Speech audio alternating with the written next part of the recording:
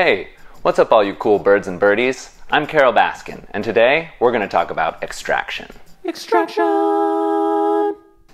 Extraction occurs anytime that coffee is in contact with water. So let's say I'm water, and I'm coming into contact with coffee. Extraction occurring, extraction not occurring, occurring, not occurring, occurring, not occurring. You can manipulate your coffee extraction at home. What I mean by that is you can speed up the rate of extraction or you can slow it down. So here's a fun fact for your next Zoom cocktail party. 30% of coffee is soluble in water. But of that 30%, science tells us that 18 to 22% dissolution is what tastes best. So why is this important for you to know? When it comes to coffee, you want it as sweet as possible. That's the goal. That's why you want to manipulate the rate of extraction of your coffee. For instance, if you have a pour over, it's not sweet enough, you can just change your grind in order to get more sweetness out. Or you have a French press, you can add agitation to increase that rate of extraction in the same amount of time. Your main barometer for determining extraction at home is going to be your taste buds. And I'm going to go over taste in a different video. The following are variables that you can control to influence the rate of extraction of your coffee at home. We have water temperature, grind size, brew ratio, and agitation. I'm going to be discussing how these variables affect rate of extraction. Talking about extraction can get confusing for a lot of people, and I want to keep it as simple as possible. When I talk about the variables that can affect your extraction, what I'm really saying is when you change a variable, you can increase the rate of extraction or you can decrease the rate of extraction. So imagine your pour over or your French press right here. Use the same recipe day in, day out, but now we want to change it. Let's make a second one. Use the exact same recipe, meaning same number of pulses, or leave it in the French press for the same amount of time, but now we're going to change one of the variables. And by changing that variable, we're going to increase the rate of extraction or we're going to decrease the rate of extraction. So first variable is water temperature. If you increase your water's temperature, extraction is going to speed up. If you lower your water temperature, extraction is going to decrease. Next up, we have grind size. By making your grind size finer, you're going to increase the rate of extraction. When you make your grind size coarser, you're going to decrease the rate of extraction. Brew ratio is a tricky one. So I'm going to break brew ratio down into two separate variables. You have your coffee dose and you have your water dose. Let's say you make your pour over, and the only thing you change for this second pour over is your coffee dose. If you increase the size of your coffee dose, you're going to decrease your rate of extraction. I'm going to say that again. Increase the size of your coffee dose, you decrease your rate of extraction. If you reduce your coffee dose, you increase your rate of extraction.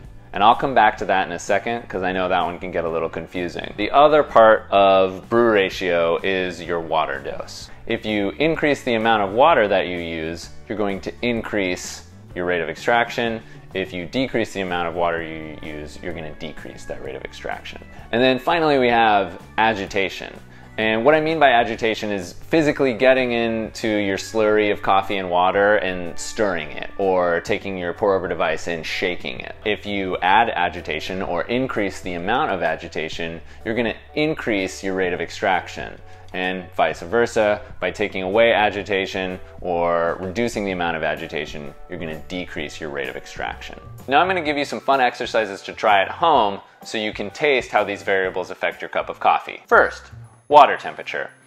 I don't recommend playing around with water temperature too much. If you're heating your water on your stovetop, I do recommend getting an electric probe thermometer so you can be consistent with your water temperature. In general, your goal for water temperature is 195 to 205 degrees Fahrenheit. If you don't have a thermometer, my recommendation is take your water to a rolling boil and then wait 3 to 5 minutes before making your pour over. If you want to experiment with water temp, try making a pour over with water that is just off the boil, and then make another one with water that you've waited 3 to 5 minutes off the boil for. Next up, we have grind size. This one's really easy. Go ahead and make your pour over, your French press, or your AeroPress, then make another one and make the grind either finer or coarser. Next up is coffee dose. Now, I said I was going to revisit this because I know this one can get a little tricky because it has an inverse relationship to extraction. If you increase your dose of coffee in your pour over, your extraction rate is going to go down. Why is this? Well, think about it this way.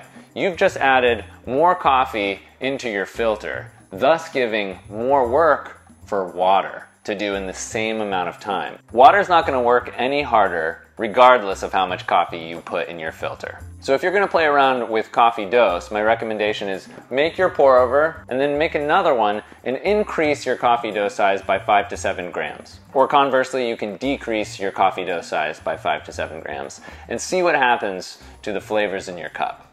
All right, the other side of brew ratio was your water dose. So this one's really easy to play with. Go ahead and make your pour over, and then for the next one, use the same recipe, but for that last pulse of water, go ahead and add 50 to 70 grams of water and see what happens. Finally, agitation. If you're making a pour over, my recommendation to play here is I want you to agitate your bloom. So you add a little bit of water for that bloom, go ahead and stir that up, and then continue as normal according to your recipe. You should have a discernible taste difference in that final cup. If you're using French press or AeroPress and you already stir at the beginning, go ahead and add another stir right around 1 minute and see what that does to your final cup. My recommendation is stir for about 10 seconds and see what happens. As I said, a video all about taste is coming, but just remember, your North Star of coffee brewing is sweetness. You want to get the most sweetness out of your cup possible and achieve that perfect balance between sweetness and acidity.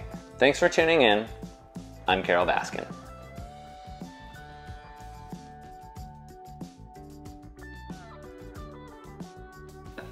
Okay. I got straight face on. Not occurring. Occurring? Not occurring. Occurring?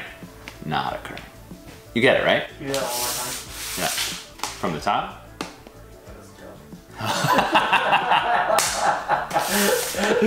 Water.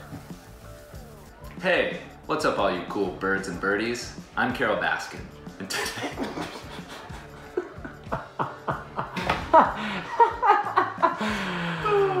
So close.